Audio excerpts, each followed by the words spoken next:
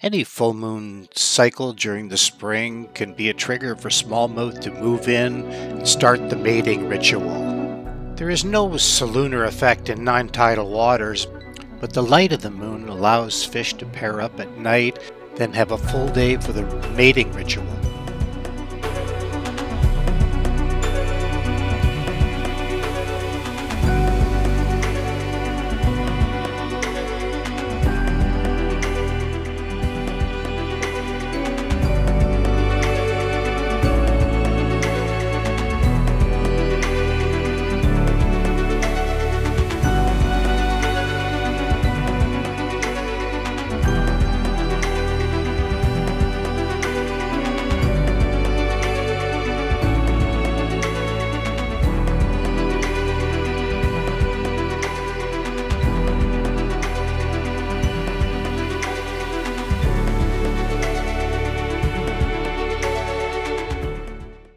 Hi, I'm John White, and thank you for watching our series on smallmouth bass from stage to fry. This is episode 2, brought to you by Berkeley to help you catch more fish after the spawn. So, as you know, we started on May 21st. We had a warm spell, the bays warmed up. Most of the bays were 67 degrees, 65 to 67 degrees. And the fish moved in, and there's a lot of beds made.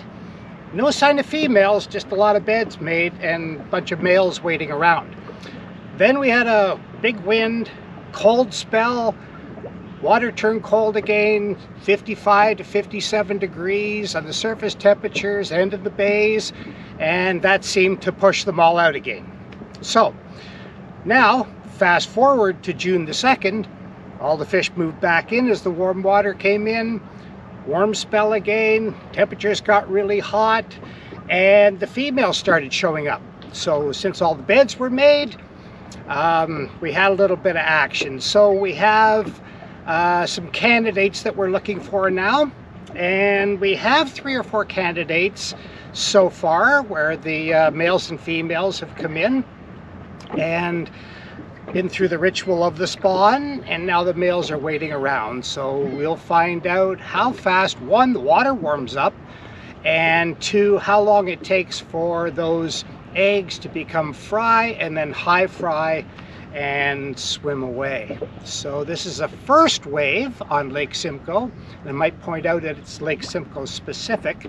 Things are very different in every lake. Georgian Bay, they spawned a couple of weeks ago. They were on the beds, and there's already some eggs on the beds there. And of course, the Great Lakes might be completely different. I'm told that on Lake Michigan, sometimes they see beds this early or a little bit later, and there's some of them are down 20 and 25 feet. So we'll follow them, and I hope you follow us. I've been checking the temperatures in the bay with my aqua-vu, and has a temperature probe in here. And it's interesting that even when the surface temperatures were 58, 59 degrees, the temperature on the beds were actually 61, 62, 63 degrees. So big difference in the temperature from the surface to the beds, even in 5 to 7 feet of water. So hopefully we're going to have this nice hot spell come in here. Maybe there's more females come in, but we've got some candidates, and we'll watch their beds and we'll show you who we've got. Most of the beds that were made back on May 21st are now occupied again and cleaned up and ready for females. With a lot more males on beds than females coming in, the females are pretty selective. Several males will try to corral a female back to the bed, but she's going to pick the one she wants.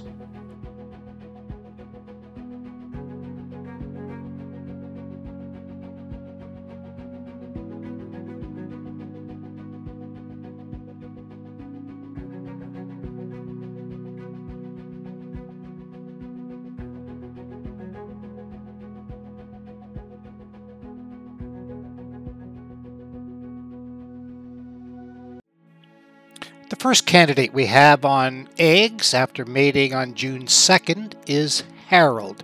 Remember Harold? He's the 3-pound fish that was following us around after he got rejected by a huge female. He seems to have found somebody approximately his own size, and obviously he's infatuated. Eggs were confirmed on June 4th. He's in a shallow bed, approximately 4 feet. Water temperature was 62 degrees on the bed and on the surface. All of the candidates are from different areas of the lake. All spawned on June 2nd and confirmed on June 4th.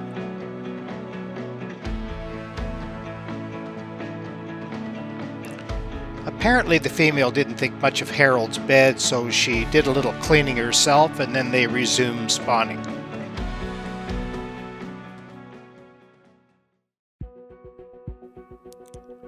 Our second candidates are 2 huge smallmouth I found in about 7 feet of water in an area that I've been tracking for about 10 years. Years ago, I wrote a story about Bubbles and Max, a pair that I was tracking. Max was a small male and she was a huge female then. This female was well over 6 pounds. She'd probably carry over 20,000 eggs. We didn't need confirmation of eggs on June 4th because we watched her spewing eggs on June the 2nd. Pretty rare to catch on camera. She will spend the whole day doing this in 30-second intervals. I did go back and actually confirm the eggs anyway. We'll call this guy Max just for the sake of identification.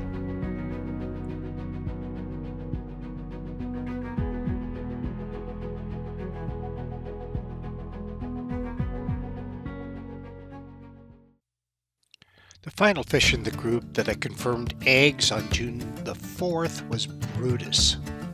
This was another huge male I found on a bed in about 4 feet of water. Unfortunately, I didn't get video of the female because Brutus kept knocking the camera over. The water temperatures when we confirmed the eggs was 58 degrees, but we're in the middle of an extreme heat wave, so I expect this to speed things up. I would expect this to go from eggs to egg sac fry in approximately 5 to 7 days. It should take another 2 to 3 days for swim up fry, and finally free swimming fry, and Brutus has done his job. So this is what we expect to find, or hope to find later in the week. Please stay with us.